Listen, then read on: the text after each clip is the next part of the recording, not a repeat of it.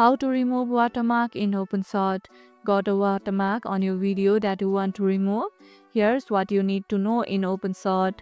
If the watermark is on a separate image or logo layer, just find the watermark clip on the upper video crack and delete it from the timeline. But if the watermark is embedded into the video itself, you can't technically remove it fully, but you can crop or blur it. To crop it out, select the clip and use the crop effect from the Effects tab.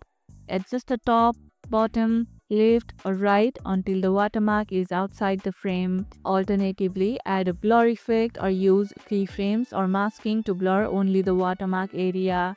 Have you ever had to work around watermarked stock footage? Let me know in the comments below. Once you are happy with the result, export your polished video.